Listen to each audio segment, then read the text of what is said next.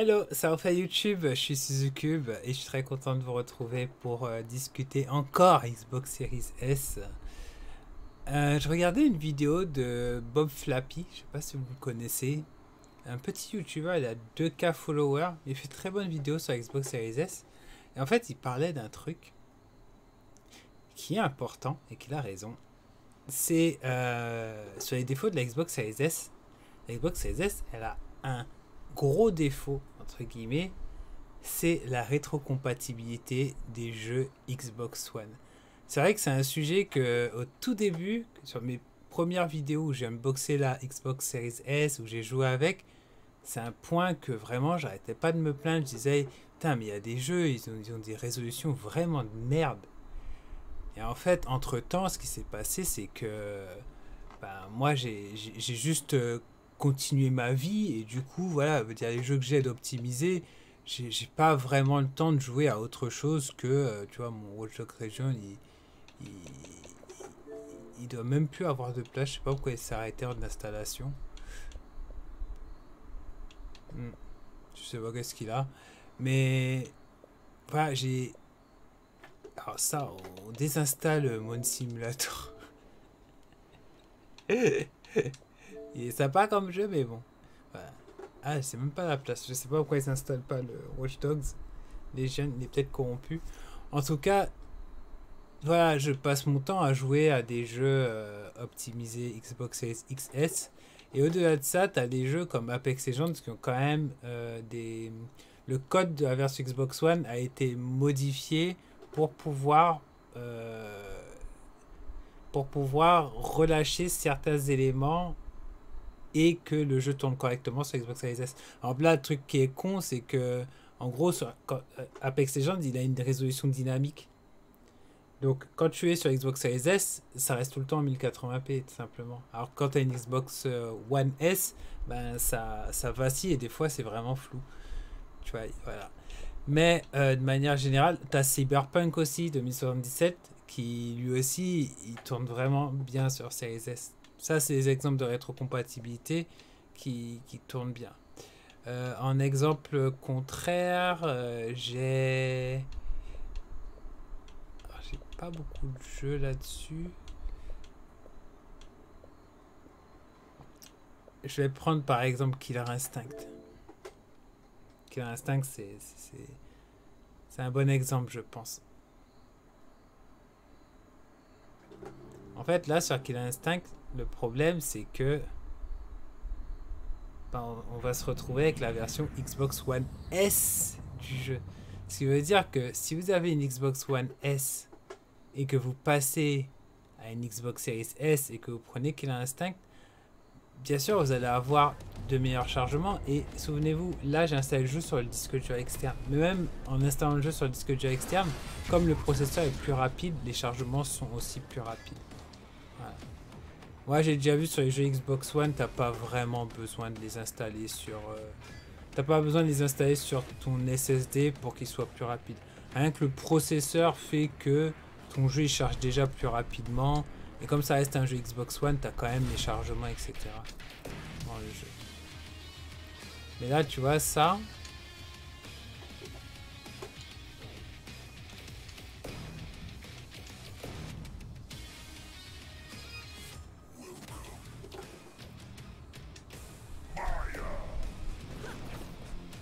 Tu vois, là, t'as la version Xbox One du jeu. Alors... J'aime bien le dinosaure, en fait.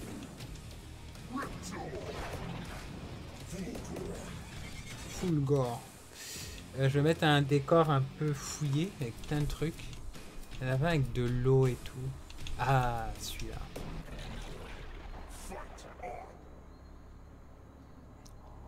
Et en vrai, Killer Instinct, c'est encore un jeu qui est bien codé. Dans le sens où il est encore en 1080p, etc., etc. Tu vois, c'est un mauvais exemple. Parce que celui-là, j'ai pas grand-chose à dire. Mais des fois, t'as des jeux, je pense à Sunset Overdrive, par exemple. Sunset Overdrive, c'est chaud. Parce que Sunset Overdrive, tu te retrouves te retrouves en 720p 30 fps. Allez. On va te bouffer. Je sais pas si je vais réussir à faire... Je vais pas réussir à faire...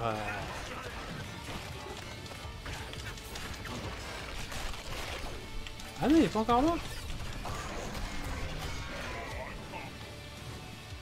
Je vais pas réussir à faire une suprême victory. Pas une suprême victory. En fait, je voulais faire un... Attends, là j'ai le shadow.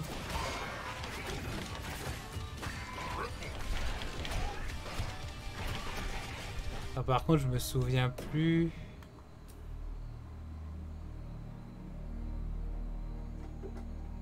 Arrière avant triple point.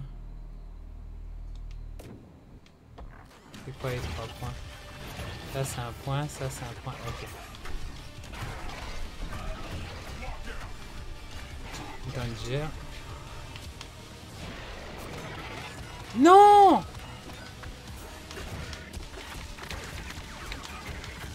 Le connard! Allez! C'est bon. Non! J'ai pas réussi. J'ai pas fait le finisher.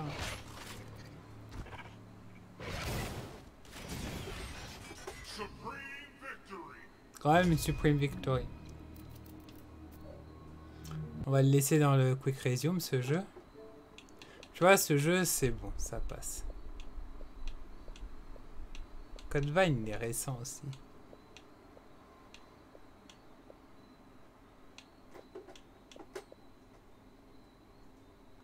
Genre Kingdom Hearts 3, je sais pas à quoi il ressemble, tu vois. J'ai jamais lancé. J'ai eu... Je l'ai en boîte, hein. Il me semble que je l'ai en version boîte sur Xbox One X. Je crois que c'est comme ça que je l'ai eu. Du coup, je devrais avoir ma sauvegarde qui va me suivre. Ça, par contre, c'est superbe. Hein. Les sauvegardes qui te suivent, ça, c'est superbe. Là, je me pose jamais trop de questions. Je sais que les sauvegardes vont revenir.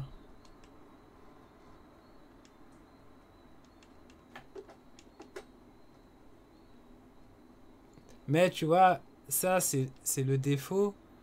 Ouais, bah là, c'est le cas.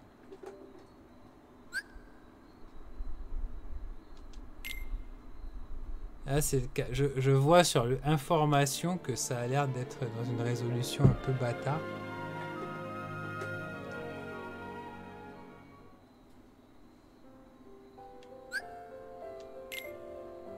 Non, c'est en 1080p.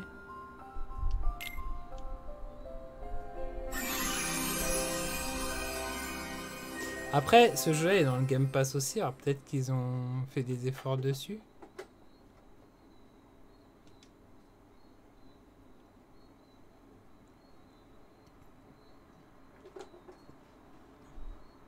Encore une fois, il est sur le disque dur externe. Vous voyez, le chargement, ça va.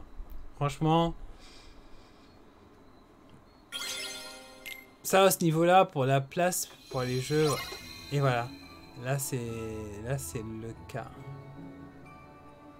Là, vous voyez le personnage et tout. Vous voyez le liaising sur les bâtiments. Par contre, sur 60 FPS, ça c'est cool. Mais par contre, vous voyez la résolution sur le bâtiment de ça. C'est, tu vois, au fond, c'est flou parce que là, on doit être sur du 900p, 864p. Et ça, c'est l'héritage de la version Xbox One S. C'est-à-dire, si tu achètes une Xbox One, si tu as une Xbox One S, tu passes à la Xbox Series. Sur ce jeu-là, par exemple, tu n'auras pas vraiment d'apport. Et Microsoft aurait pu faire mieux parce qu'il y a des patchs pour la Xbox One X. Le problème, c'est que la Xbox One X, enfin, je l'ai déjà dit, mais je le répète, la Xbox One X, elle a plus de mémoire que la Xbox Series S. Et la Xbox One X, elle a aussi plus de teraflops, que vous vouliez l'entendre ou pas, c'est pas mon problème, mais elle a aussi plus de teraflops en GCN, pour être très précis, que la Xbox Series S. Du coup, quand tu as un jeu qui se base sur la technologie GCN, bah oui, la Xbox Series S ne peut pas toujours suivre. Et comme quand tu mets des patchs, il faut que ça marche tout le temps, ils ne savent pas tester tous les jeux. Et s'ils testent un jeu, en fait, ils font un patch Xbox Series S du jeu et puis c'est tout. Mais quand le jeu n'est pas testé, quand le jeu, il n'y a pas une version Series S qui est faite, ben, tu te retrouves avec le code de la version Xbox One S.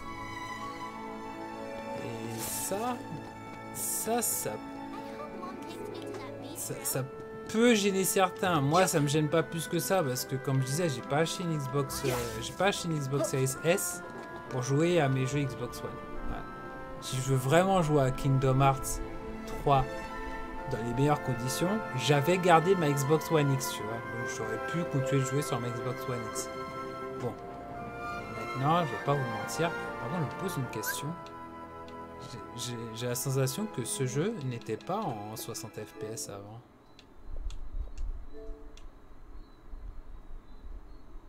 Si. Il était toujours en 60 FPS. Donc ça, c'est moi qui... Oui, d'accord. Ça, c'est mes souvenirs qui sont pas bons. Mais il était déjà en 60 FPS, le jeu. Ah oui, le jeu tourne en 60 FPS par contre. Hein. Je suis désolé, la vidéo et la capture vidéo, je peux pas faire de capture en 60 FPS. Je vais essayer d'acheter une carte d'acquisition NC4. Bah tiens, avec l'argent de Twitch, si un jour Twitch me paye, ben, je prendrai un boîtier d'acquisition qui fait du 60 FPS 1080p au moins, tu vois. Idéalement du 4K 60 FPS. En fait, il y a une carte, je sais même pas où je dois aller. Mais tu vois, après, même si... Parce que le truc, c'est que du coup, tu joues... Bah, comme disait Bob Flappy, tu joues à la pire version du jeu. C'est-à-dire là, ça, c'est la pire version du jeu parce que c'est la version Xbox One. La version PS4, elle est mieux du jeu, tu vois. La version PS4 du jeu, elle est mieux. La version Xbox One X, elle est mieux. La version Xbox One S, elle est pareille. Mais les versions Xbox One, souvent, c'était déjà les pires versions, tu vois, du jeu. Donc ça, c'est à savoir. Si...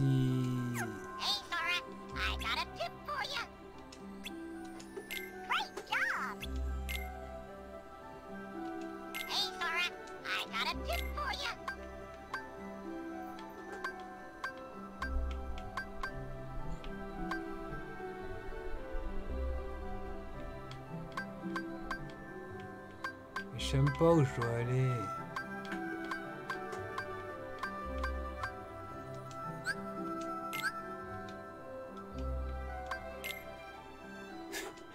Je sais même plus où je dois aller. Mais ce que je voulais vous dire, c'est que... Voilà, c'est quand même quelque chose à savoir si vous prenez une Xbox Series S. La rétrocompatibilité.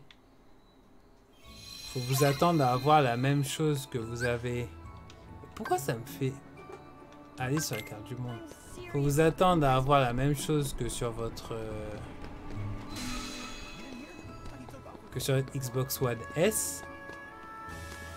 Allez, un peu mieux au niveau de la fluidité. Mais ne vous attendez pas à grand chose de plus.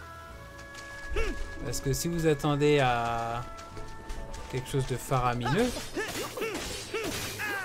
vous allez être déçu. Genre vraiment.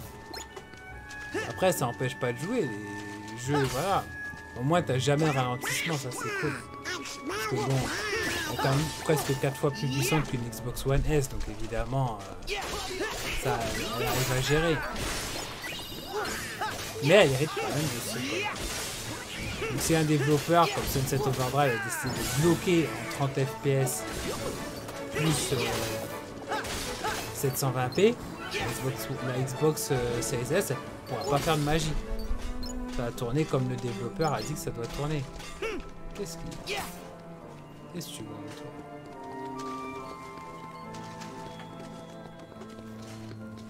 Maintenant, tu vois, là, je me suis lancé dans Kingdom Hearts. Ça m'empêche pas d'y jouer. Ça m'empêche pas de trouver le jeu joli.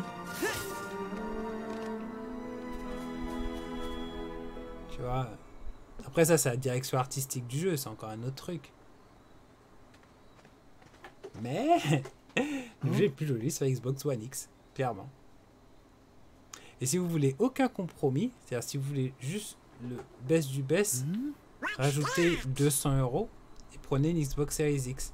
Là, vous aurez les améliorations comme sur la Series S, vous aurez les améliorations de framerate, mais vous aurez aussi la meilleure version du jeu, avec la meilleure résolution et tout.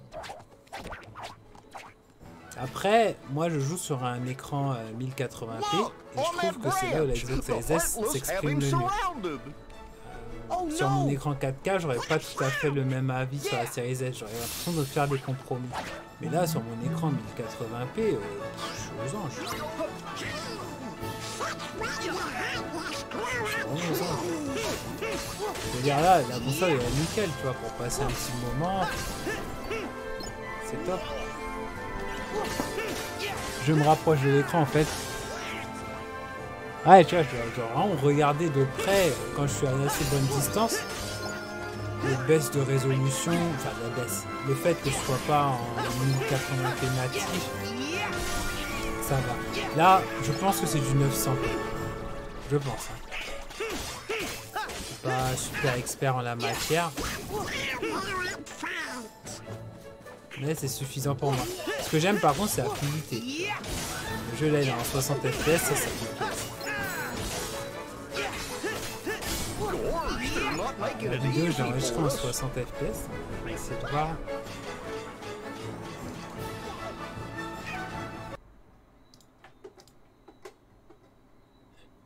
J'essaie de voir si je peux vous montrer les 60 FPS. C'est un peu compliqué.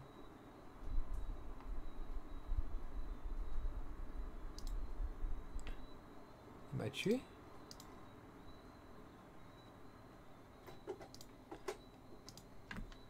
Ils essaient de me tuer, les vilains.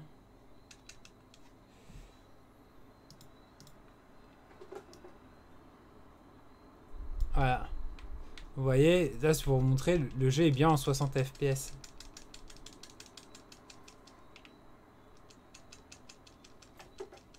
Par contre, là, du coup, vous voyez pas la résolution. Et là, du coup, j'upscale du 700... du 1000... non, du 720p, c'est bien ça. Bon, au moins, j'ai plus les problèmes de framerate, ça, c'est cool.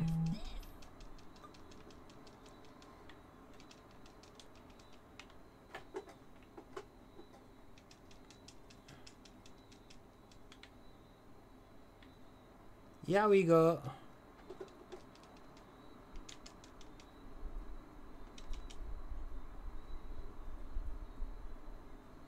C'est Hercule.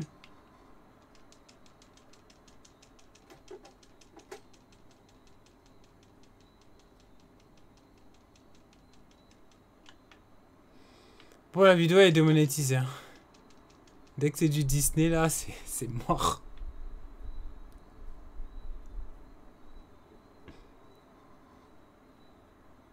Ratatouille.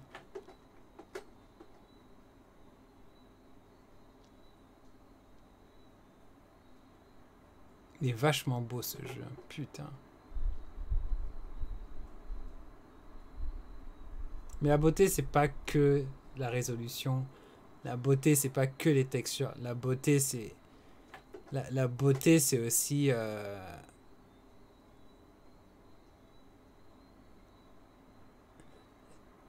le chara design, la manière dont tu éclaires, les couleurs que tu choisis. Et là-dessus, c'est un sans faute Kingdom Hearts. Il est dans le Game Pass, hein.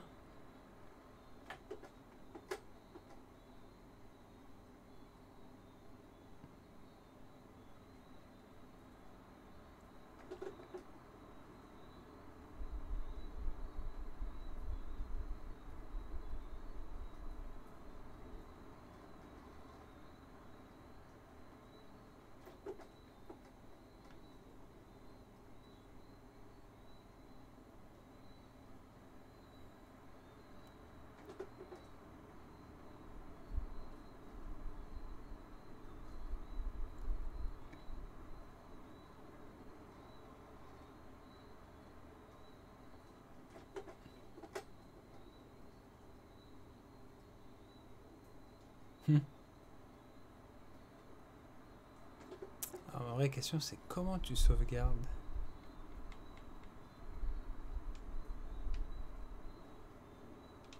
Ça, c'est chiant. C'est vraiment à l'ancien pour sauvegarder.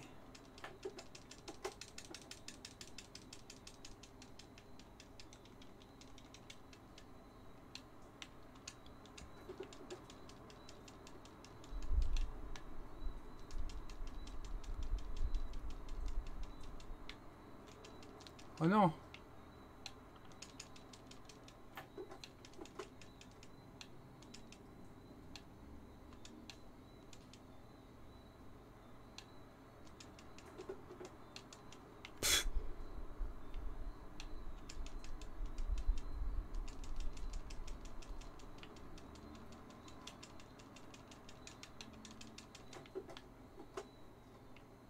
Oula.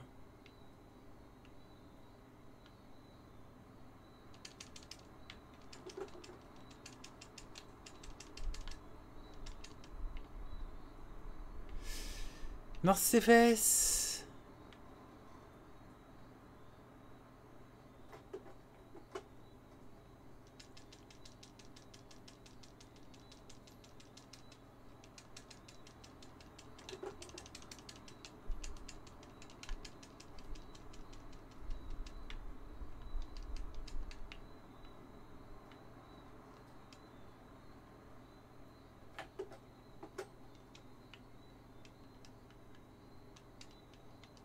Mais non, mais il me laisse pas sauter.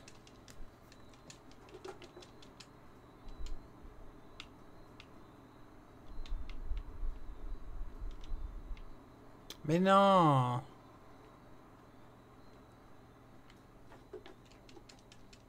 Lol. Je suis coincé.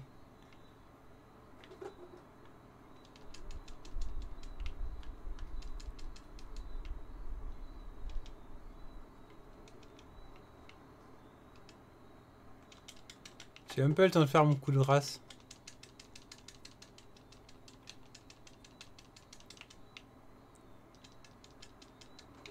En vrai, à la base, je voulais juste récupérer le coffre qui est là. Ça va déclencher mon attaque spéciale.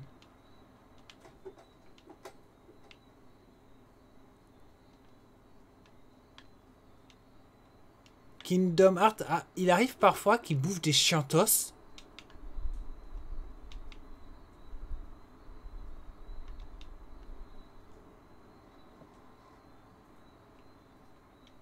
Aïe. Putain, tout ça pour un booster de PC. Ah, il y a un magicien. Mais non, mais lâche-moi tranquille.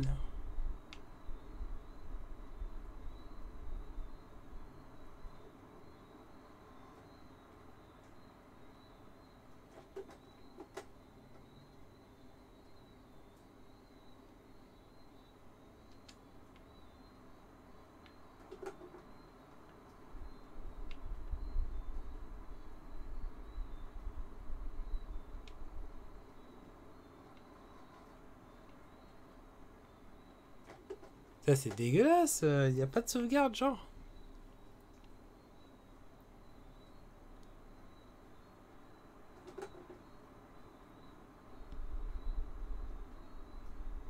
Genre, le jeu, il veut pas que je quitte.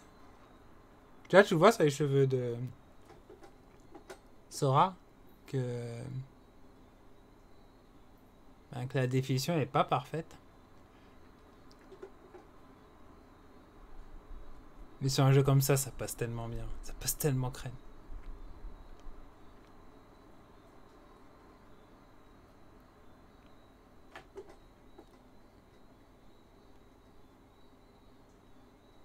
J'aurais juste aimé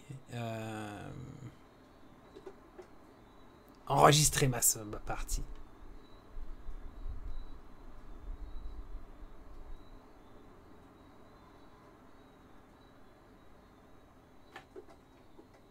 J'aurais bien aimé avoir les voix en VF dans ce jeu.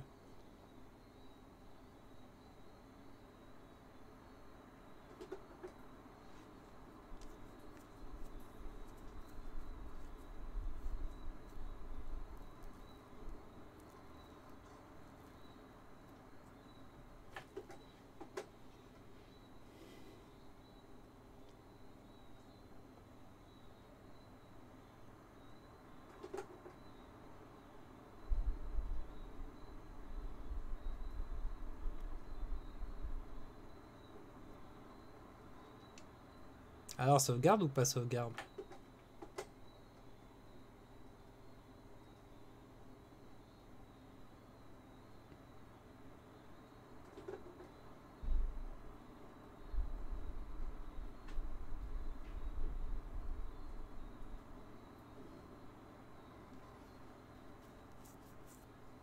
Il y a couvre-feu, à 2h26 du matin, j'entends des voitures qui s'ouvrent dehors, ça me fait peur.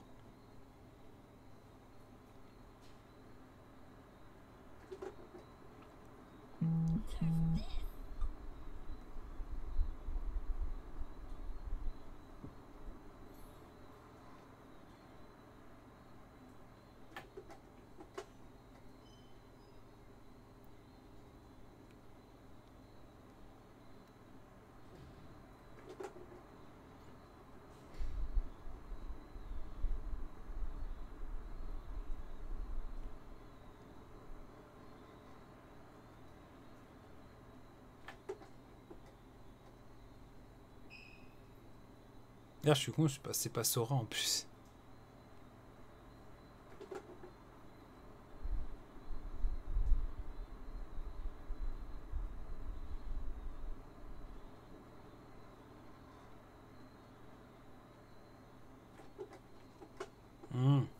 C'est bien Sora. Je vois pourquoi il dit qu'on a envoyé Sora là.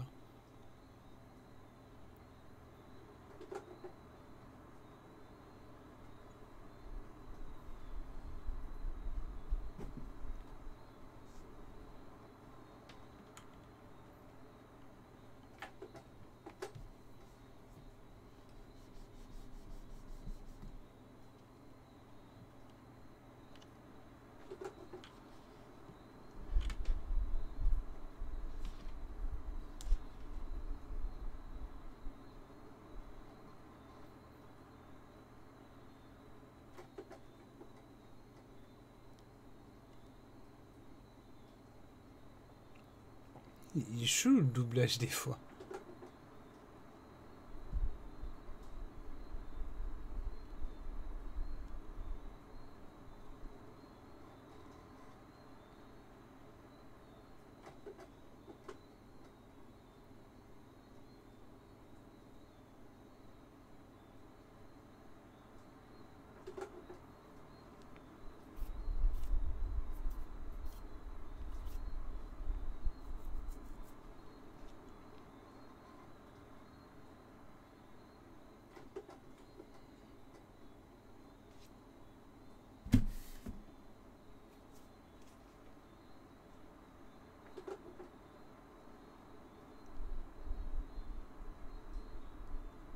Il y a tellement de cinématiques dans ce jeu.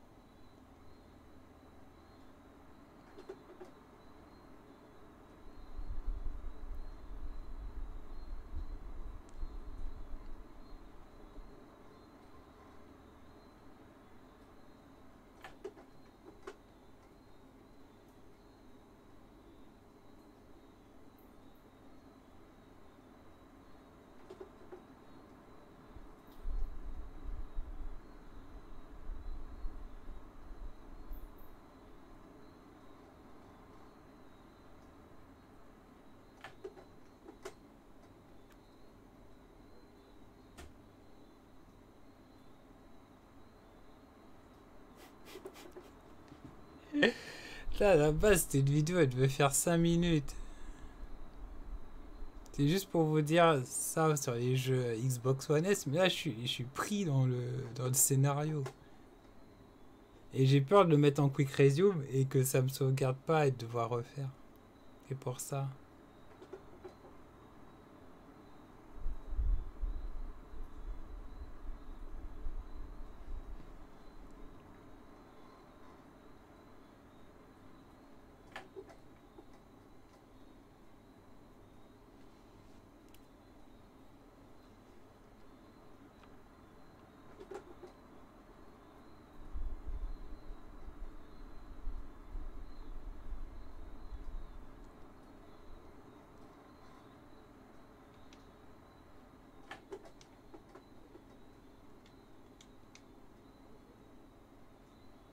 Je suis même pas sûr qu'on puisse passer des cinématiques.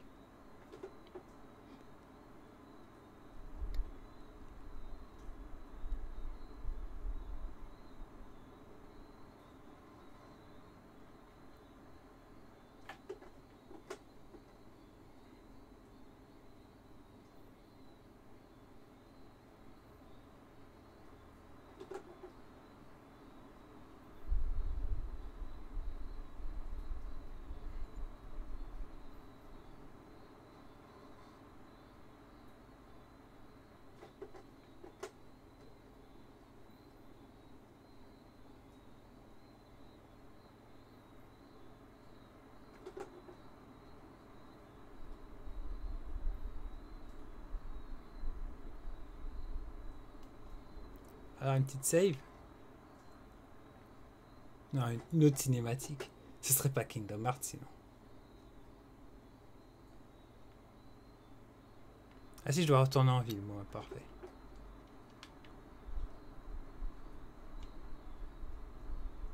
Ah mais si, je pouvais sauvegarder de là, putain, mais quel idiot. Voilà. Et vous voyez, veuillez ne pas éteindre votre Xbox One.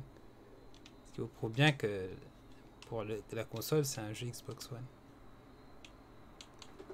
Attendez.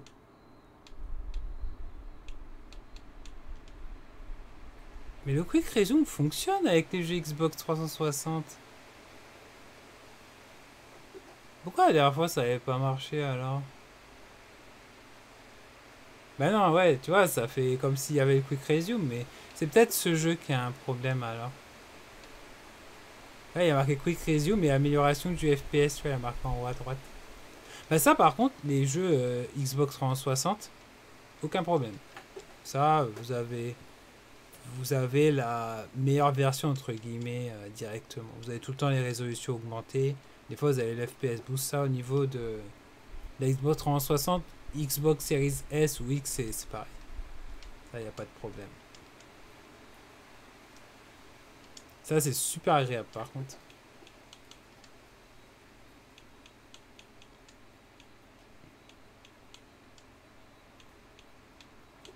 Oh. En vrai, ça a l'air de faire ça. Je vais juste faire le début je vais faire le début d'une coupe.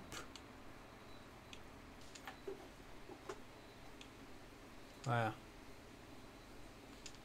Comme ça, j'aurai une voiture différente.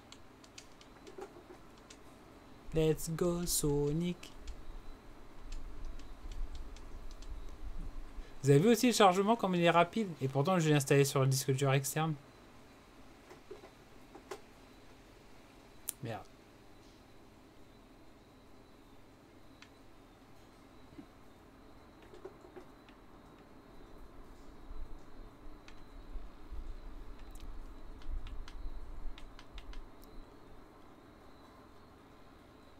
Si vous kiffez la Xbox 360 et que vous allez vous jouer en démat et que vous voulez pas mettre 500 euros pour rejouer à vos jeux, c'est la meilleure façon de redécouvrir vos jeux Xbox 360. Parce que honnêtement, 500 euros pour les jeux Xbox 360, si vous achetez une Xbox Series X, je trouve que c'est un peu cher. 300 euros plus le Game Pass et tout, ça va, c'est cool.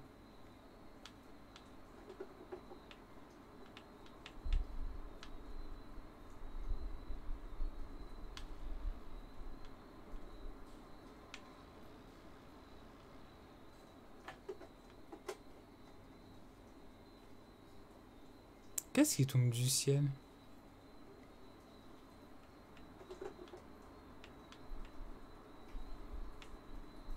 Ah oui, c'est vrai, il y a cette putain de... C'est un sacré excellent jeu, hein, ce jeu-là. Alors que Team Sonic Racing, tu vois, il m'a pas marqué autant. Les circuits et tout m'ont pas autant marqué.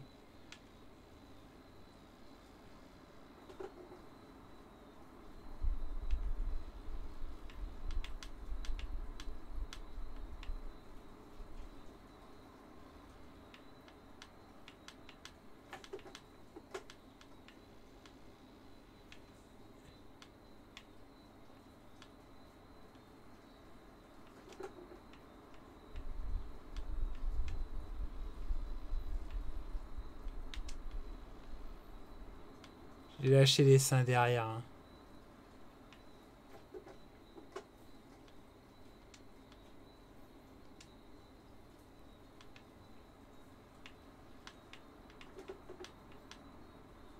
Je peux avoir le troisième niveau?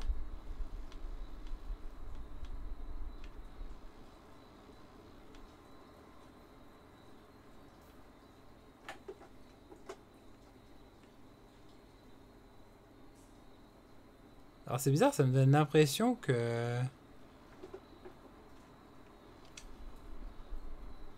ça a bugué parce que il me semble que normalement les boules là qu'on voit, je crois que normalement les boules elles tombent dans l'eau et ça fait des vagues.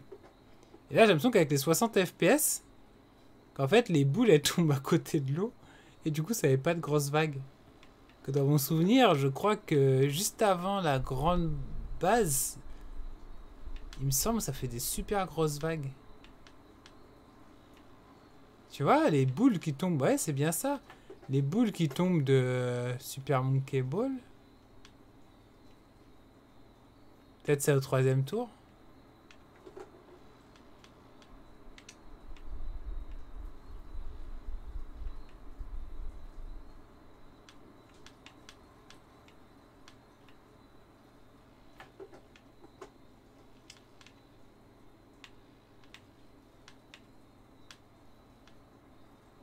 Je lui ai mis un poisson ballon dans la gueule.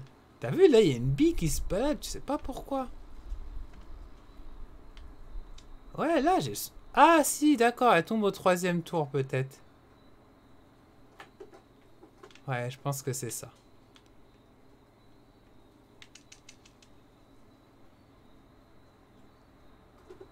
Oh non.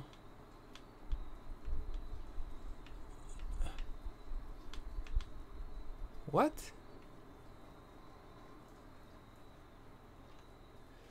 First.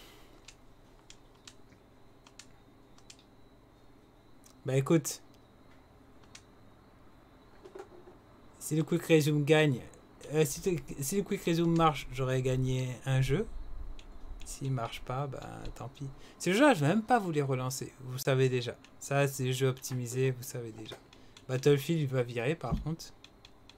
Il marcherait bien, hein, c'est juste que c'est une version d'essai, il me reste 1 heure dessus. Code Vine. Code Vine. Lui, je l'ai commencé sur Xbox One X comme jeu. Et super beau sur Xbox One X. Et en fait, lui, je crois, il fait partie des jeux où l'optimisation sur Series S, elle vaut ce qu'elle vaut, quoi.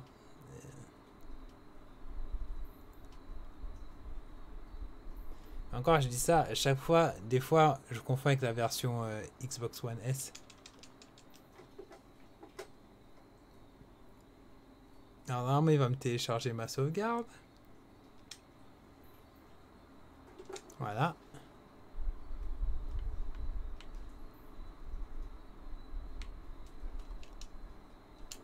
Ah bon? Ah, il a déjà ma sauvegarde. Putain, il a téléchargé la sauvegarde quand?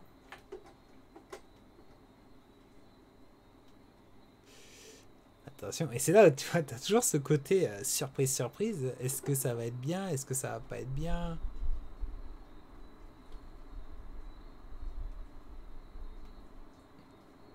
Pour lui, dans mon souvenir, c'était pas super terrible, quoi. C'était pas le top, quoi.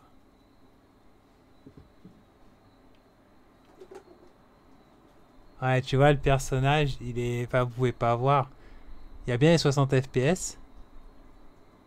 Mais on est sur du 900p. Du coup, le perso, il est pas hyper net, mon personnage. Par contre, pourquoi je suis au premier niveau?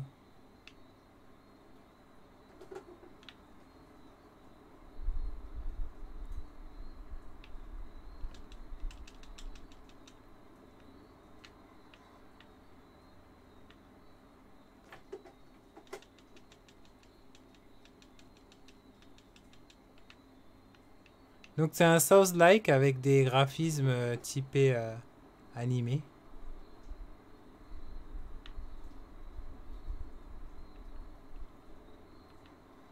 Après, encore une fois, moi par rapport au type de jeu que je joue, vous voyez, la capture vidéo que vous avez, elle est en 720p carrément. Ça passe. Sur un écran 4K, c'est sûr, ouais, sur un écran 4K, ça va piquer des yeux, mais... Sur un écran comme ça...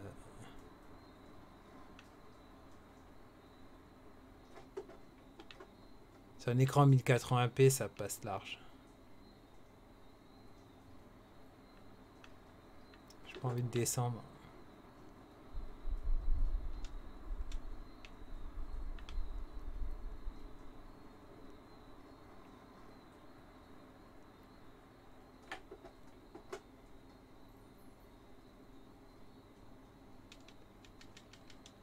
Merde. Oh, comme il m'a défoncé. Ils sont deux ou...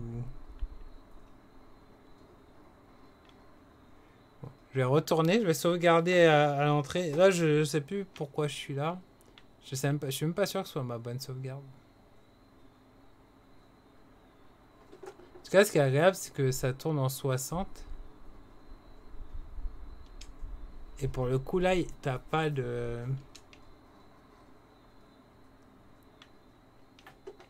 Ouais, merde.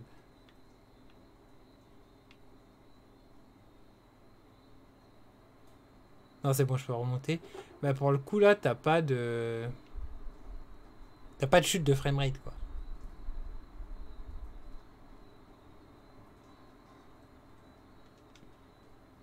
Donc ça, pour moi, ça reste des bonnes conditions de jeu. Surtout si tu privilégies le framerate. D'ailleurs, dans le sondage que j'ai fait sur otacogame.fr, vous, ce qui a l'air de plus vous importer, plus que la résolution, c'est le framerate à 60 FPS. D'ailleurs, vous, quand c'est en 60 FPS, vous êtes content. Et là, c'est en 60 FPS, donc je pense que vous allez être content. Donc voilà, Code Vine, à quoi je joue encore moi en ce moment?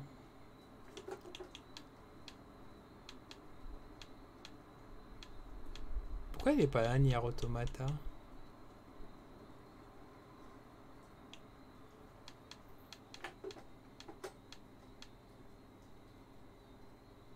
Où est passé mon Nier Automata?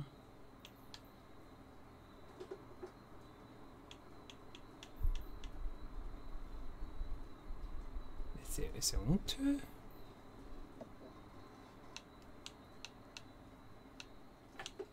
Mon Nier Automata.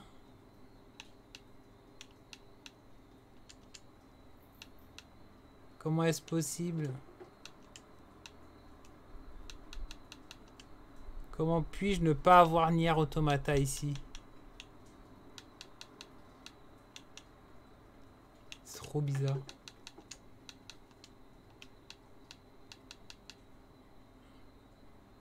Bon, je l'ai pas. World War Z, tiens.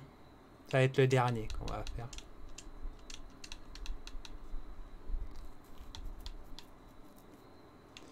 C'est vraiment bizarre. C'est peut-être moi qui ai supprimé Nier Automata, mais je vois pas pourquoi. Parce que j'ai encore 1,2 Teraoctets d'espace disque. Ah, mais non, mais oui, mais en fait, il était sur ma Xbox One S. Mais c'est parce que j'ai dû installer Nier Automata sur le disque dur interne de ma Xbox One S. C'est un jeu que j'aime tellement. Mais Nier Automata aussi, t'as la version Xbox One S en vrai. Du coup, la résolution, elle est pas nickel, quoi. Il mériterait un patch. Je vais écrire à Camilla, je vais dire oui, Camilla, tu peux faire un patch, s'il te plaît, pour Nier Automata. Ah oui, mais World War Z, en fait, il a des optimisations quand même. Parce qu'ils ont fait... en fait, c'est le aftermatch. Et du coup, il y a quand même des petites optimisations. Du coup, là, tu vois, c'est nickel. Enfin, vous pouvez pas le voir parce que... Vous avez compris. J'ai passé le flux en 720p. Mais sur mon écran, c'est nickel. C'est bien en 4... C'est bien en...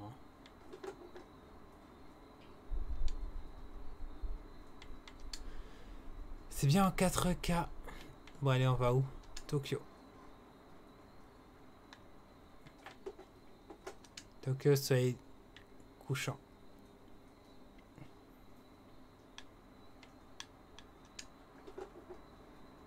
C'est bon, je suis prêt. Putain, j'aime bien ce jeu, j'avais oublié.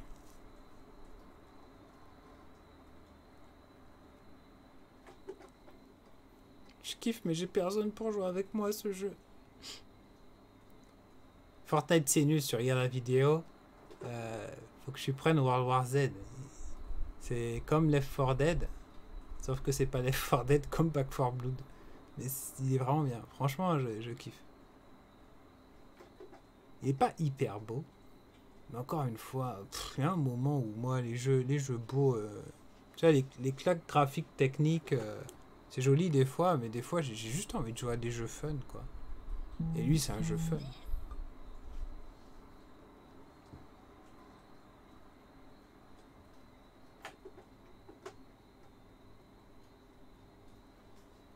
Waouh, c'est même très joli. Mais tu vois, t'as des trucs comme ça, quoi. Ah non, c'est juste le chargement. Bah, c'est cool.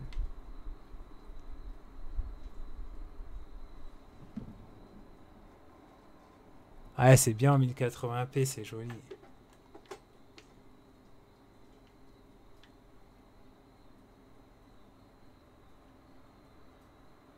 Putain, il est trop bien.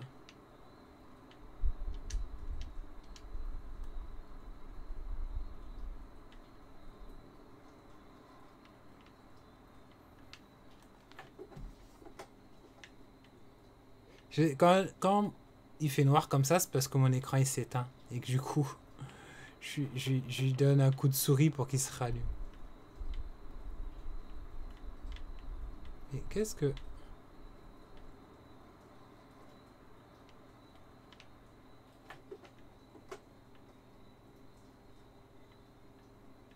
D'une certaine manière... Non, je le trouve différent.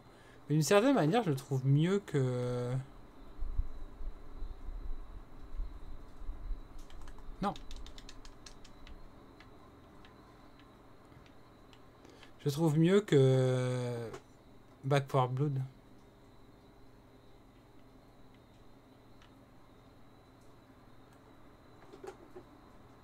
Oula.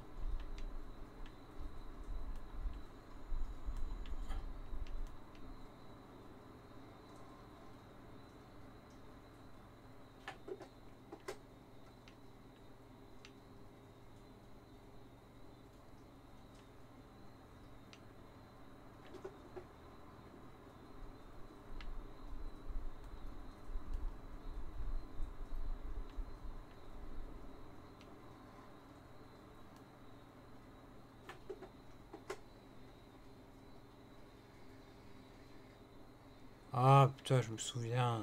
J'aime pas cette partie en fait.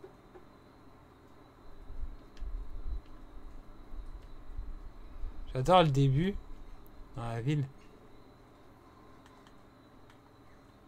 Mais après, l'exploration là.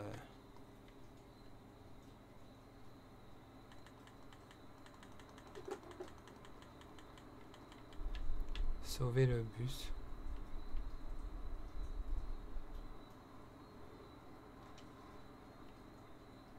J'ai plus de balles.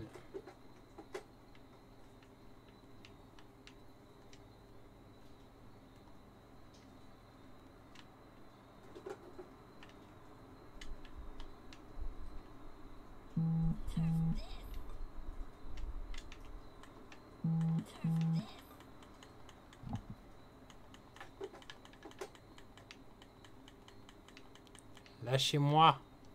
Oh, le boomer. Putain. Attends, il y a des mecs à côté du bus.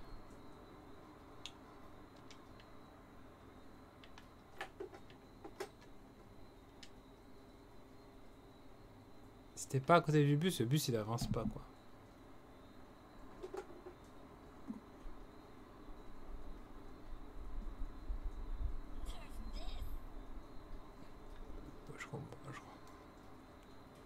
Bon, Instagram, c'est comme s'il y avait plein de gens qui m'envoyaient des messages alors que je vois que dalle. Instagram, Otaku Game FR, comme tout le reste.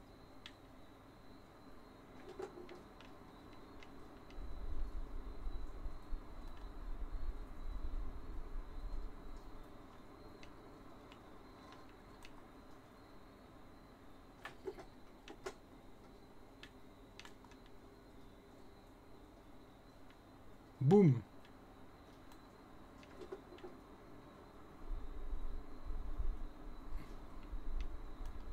Oh, on s'en fout.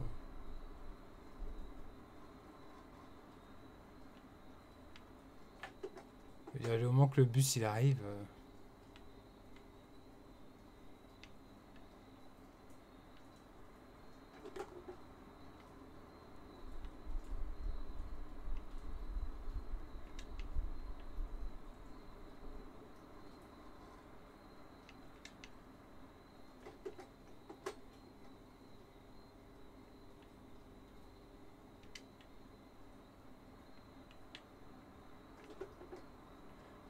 Mais attends, ah non, lui il est pas, c'est Back 4 Blood qui est.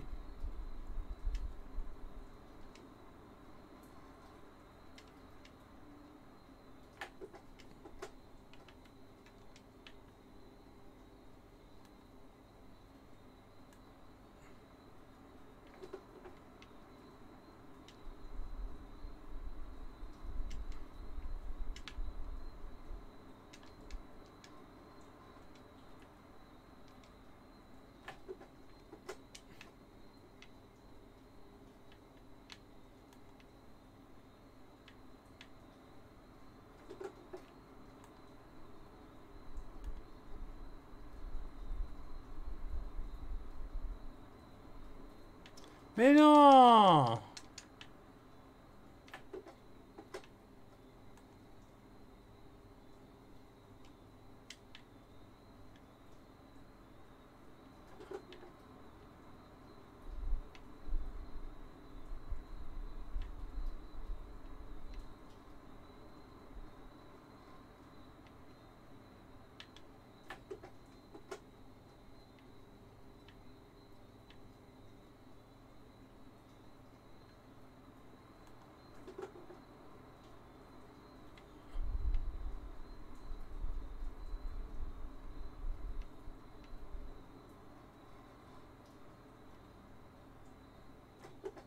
Là, il va y avoir des vagues d'ennemis en fait. Et là, ça va être une vague, les amis, vous imaginez même pas.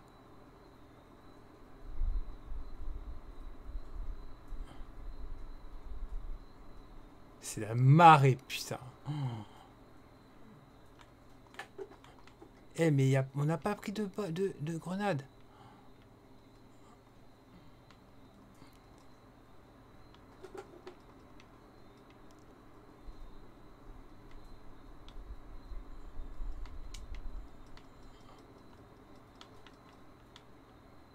On a perdu.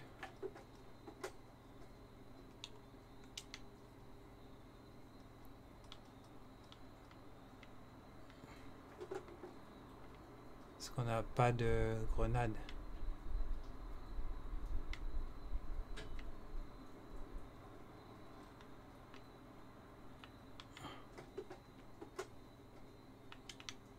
Ça y est. Mais non!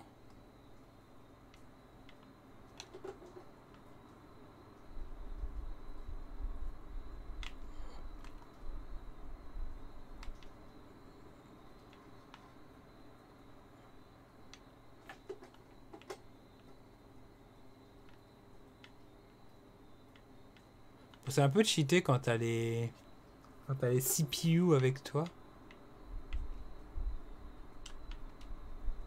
Vu qu'ils ont l'air de tricher un peu.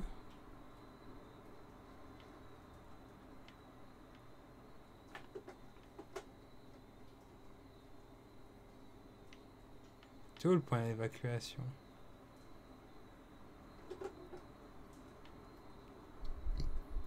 Il me semble qu'on en a plus pour très longtemps en vrai. Désolé mec, t'es sur le chemin.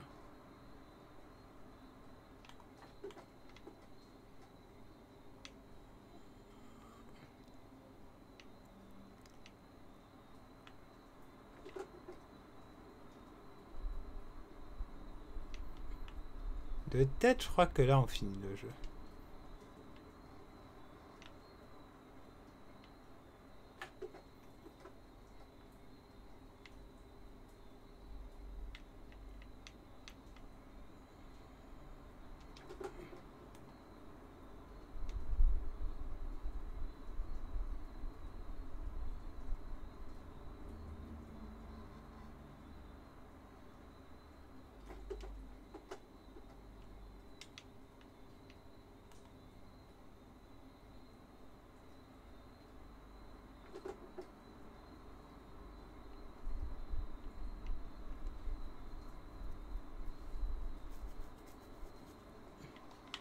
Il me semble que j'ai gagné.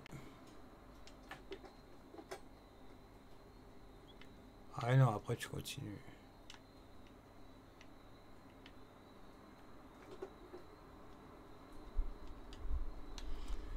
Bref. Voilà.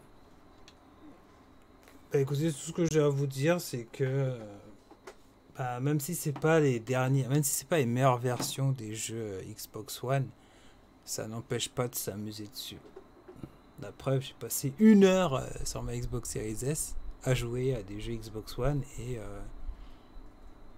je suis pas perdu ma vue, enfin je crois pas. Bon, sur ce, je vous laisse, je vous remercie pour votre soutien. Je dis à ciao les otaku et à bientôt sur otaku.fr. Cette vidéo est beaucoup trop longue, je m'en excuse. Et en plus, que la lumière fût s'il vous plaît. Allez, ça lag. Ciao, bye bye.